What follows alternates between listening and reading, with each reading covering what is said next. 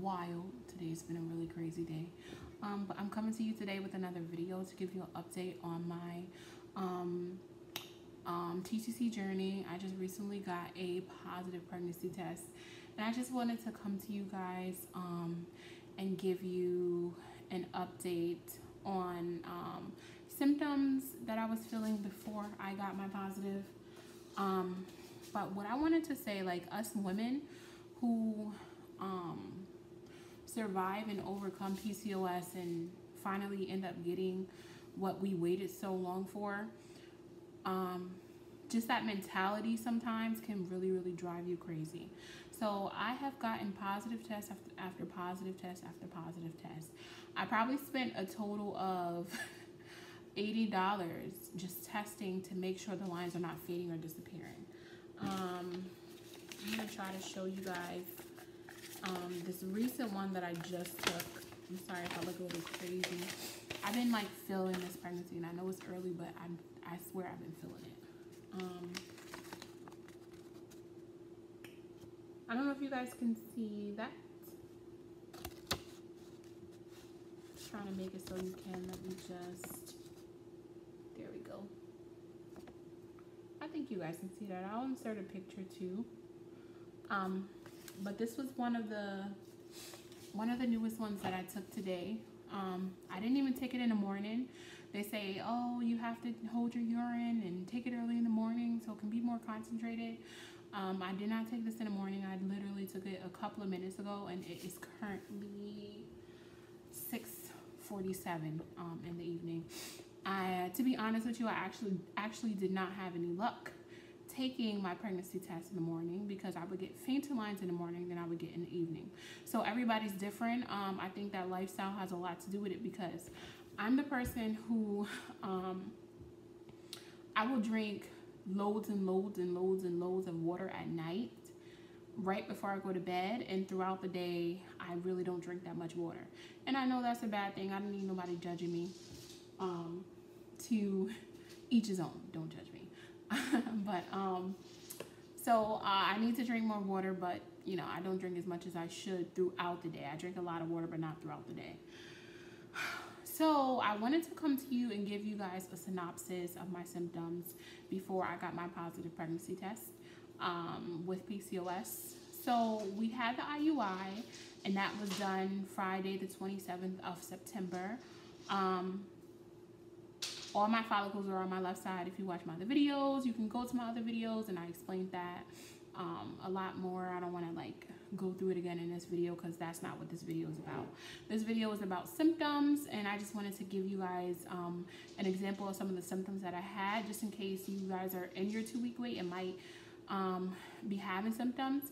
Now the thing with me is that I did not want a symptom spot. I did not want a symptom spot, but at the same time I wrote down each and everything that I felt, because, you know, looking at this, I don't know, I know it's bright. Looking at this now tells me that those symptoms were real. So it's important to kind of like be that beacon of light for other women who are also going through that 2-week wait and are suffering from PCOS and other endocrine system issues while they work on fixing their health. And I just want to be that beacon of light, if possible, to women who are going through that. So, rant over. So my very first symptom, I know that a lot of women say this. A lot of women say that when they got their BFP, they experienced this. And it always annoyed me to hear women say, oh yeah, when before I got my BFP, I experienced a really bad cold. Because in my head, I'm just like, stop. Stop. Just stop, because everybody gets a cold. The weather could change. Anything can happen, the reason why you're having a cold. So, you know, I never really looked at that as a symptom until it happened to me. Now, I'm going to tell you guys one thing. In my house, If you go watch my previous videos, you'll see we eat organic in my house. We eat straight organic because I basically had no choice but to eat organic ever since I started suffering from the endocrine disruption and the endocrine disruptive symptoms, because, you know, I didn't want to do anything that was going to make it worse. So I really started to focus on my diet, and I started to do my best to eat right. I was only shopping at health food stores. I was spending so much money just trying my best to eat right. And it did play, I believe that it played a major role in the outcome, because this is my first IUI, and it was very successful all the way through. So, you know, in that time span of me trying to reach that goal, I was eating so clean and so healthy and just doing everything that I could to ensure that my body was being nourished correctly. But that was a symptom. Like, I was sick. I was so sick. My nose was stuffed. It was running. I was like so much congestion, and I just did not feel well, and I just laid in bed. I just really didn't feel well. And my husband was just like, okay, this is weird. You never get sick. I'm just like, I know, I never get sick. I don't know what's wrong with me. So, yeah, it turned out that it was a symptom, you know, a pregnancy symptom for me. So that does and can happen to some women. If you end up getting sick during that 2-week wait, maybe it's a good sign for you. I don't know. I'm not a doctor, but for me, it turned out to be a good sign. Another thing that was happening before I got my positive pregnancy test was I was getting a lot of nosebleeds. A lot of them. And I was just told that it has a lot to do with those hormones changing and fluctuating and things like that. So I was getting a lot of nosebleeds, and I later found out that that was a symptom after doing a little bit of research. Another thing that happened was when I would floss my teeth, my gums would bleed. Let me tell you guys something. I floss my teeth every day. I've been flossing my teeth every day for the past years, and I never really experienced that problem until now. So experiencing my gums bleeding because of flossing, I was just like, okay, it's too much going on right now. All of this is not a coincidence, and I know that it means something. This has to mean something. Because, you know, I kind of felt like I was living in some kind of twilight zone and having all these new things happen to me, but I can't complain and say that it's this and say that it's that, because I might end up looking stupid when it's not what I thought it was, or it's not a symptom like I thought it was. But yeah, that for some women, that is a symptom. Like having your gums bleed when you floss, for some women, that can be a symptom. So what else?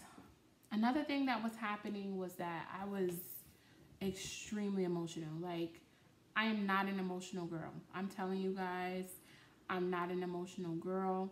It takes a lot to get me upset. It takes a lot to get me to cry. It takes a lot to, like, I'm not emotional at all. Before I got my positive pregnancy test, I was breaking down over the smallest little things. I'm in school right now, and I seen a grade that a professor gave me, and I broke down in tears. Like, I literally broke down crying. I was just so stressed out, and I like just tears just streaming down my face, all because of a grade. And I'm just like, I wrote it down. Like, I wrote it down, and I'm just like, this is not me. Who is this woman? Like, give me back, because this is not me. So that turned out to be a symptom for me. And that happened more than once. I broke down crying, just constantly broke down crying on multiple occasions about things that made no sense. Like, I was cooking something and it came out wrong, or it didn't come out for me like I usually make it, and I bust out crying because I'm just like, this doesn't taste the same. This is not how it normally tastes. And it was like, looking back on it in hindsight, it was it was a really stupid reason to like break down crying, but it makes sense now after getting this positive pregnancy test. It makes sense to me why I ended up that ended up happening. So another symptom was being overly emotional. I'm trying to think what other symptoms did I have. So I had a lot of activity in the region. I'm going to go ahead and stop this video and make a part 2 for you guys because I'm running past 10 minutes. So definitely go to part 2.